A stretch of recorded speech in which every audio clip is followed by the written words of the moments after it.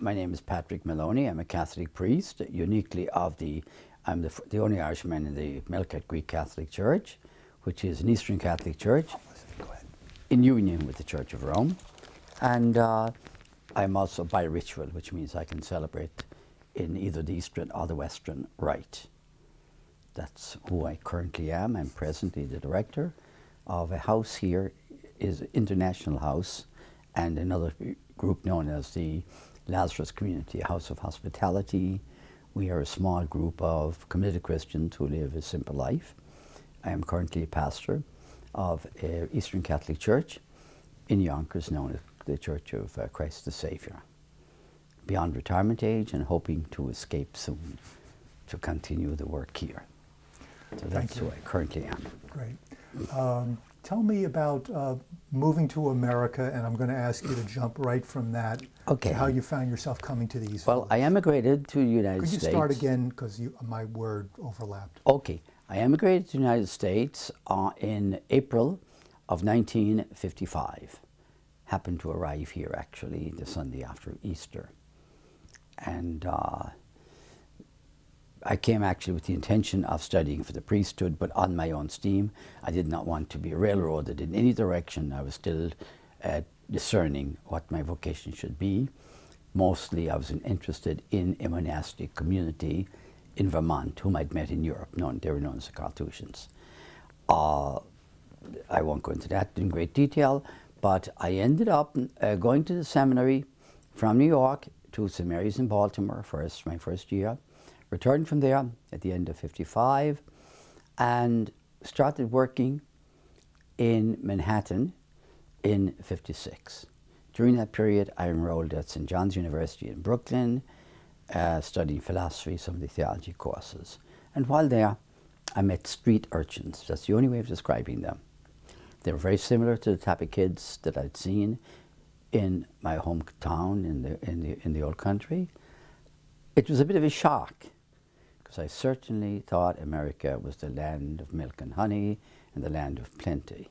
And I hadn't the faintest idea that any kind of poverty could have existed in America, and very specifically poverty more extreme than the poverty of my native city. There was a balanced poverty there. So I got interested in these kids, and in around the same time, I got an apartment for $11.50 a month in East 9th Street between Avenue C and B. And that particular experience changed my life. What happened really was, I knew where I wanted to go and intended to pursue my way. I had picked up a beat-up old car, and around the same time, I'd gotten myself a part-time job at an orphanage on Staten Island with the Sisters of Mercy.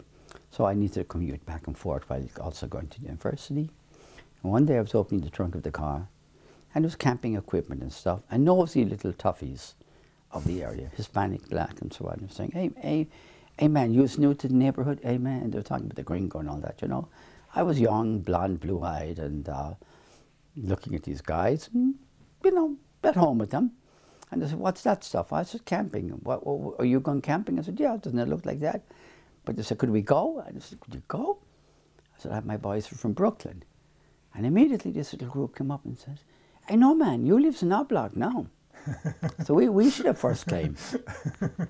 So I asked heaven, said, Lord, you know, what are you up to? So I picked my guys in Brooklyn, and I told these boys where we were camping. Would you believe they managed to go by bicycle to Staten Island? And so it began a street apostolate. Never planned, it was like out of the blue. And then I realized that meeting with kids in Lower Manhattan, many of them illiterate, many of them, although in the school system, not learning to read or write. And I tapped some of my fellow students at the St. John's University School of Education and said, hey, you're a reservoir of knowledge, but your water is stagnant because it's not going out to irrigate the land or the people that needs it. I've said I'm going to start the study center in Lower Manhattan. How about you guys giving me an hour a week, a day a week, or whatever you can do? So we collectively got together with no plan in mind, just said that the Lord lead us, and we opened the storefront at 713 East 9th Street. I believe it was the end of 56 or early 57, if my memory serves me correctly. We remained on there, became part of the neighborhood until we found this house. Well, in that interim period, we were given a loan of a piece of property in New Jersey. We set up a camp for the local kids, back and forth. Our camp was destroyed by a mysterious fire the year after we got it. Some believed it was an act of racism. Ironically, that particular act plummeted us into national headlines. New Jersey picked it up, New York picked it up. Every paper in New York City, the Times, the Post, the Mirror, World Telegraph and Sun, every one of them picked it up. And I was flabbergasted. What's going on here? They must be really looking desperate for news. So that was in 1960, our house burned down. We found this house here in 1961, and we opened it up as you mentioned, interestingly enough, Nativity Church. At the time, there was a place across the road from Nativity is on Forsyth Street, and the other side of that street, it was a mission, was called Christie. And on Christie was the Catholic Worker House, founded by Dorothy Day of the Catholic Worker, whom I'd met that year. And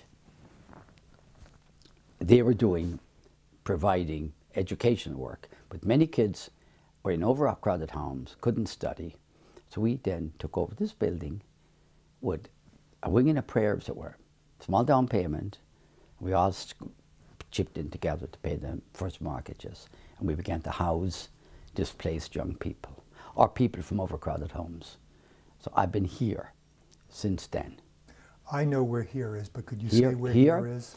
This house currently is 606 East 9th Street, and this being the first foundation of a group that began to be known as the Bonitas Youth Services.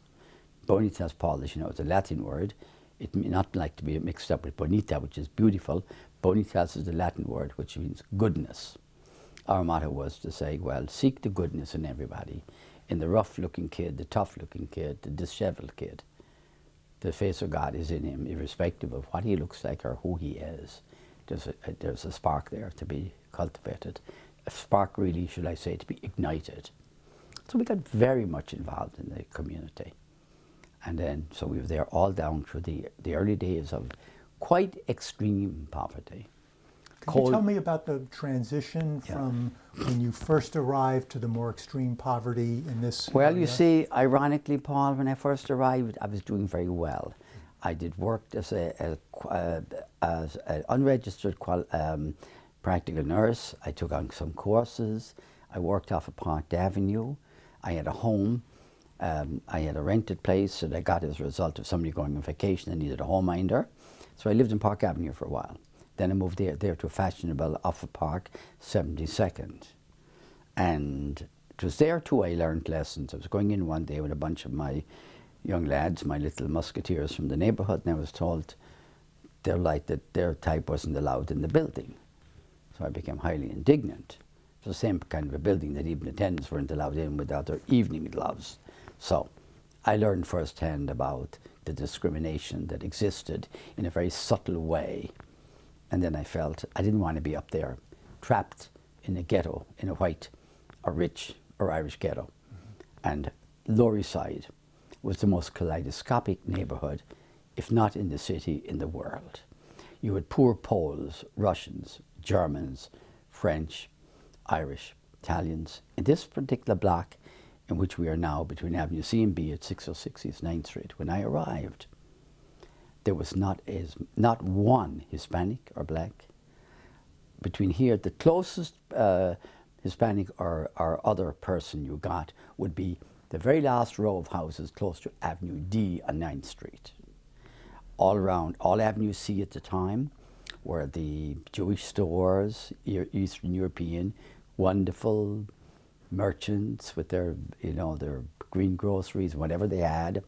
Avenue B had Polish bakeries, haberdashery stores, everything you could imagine.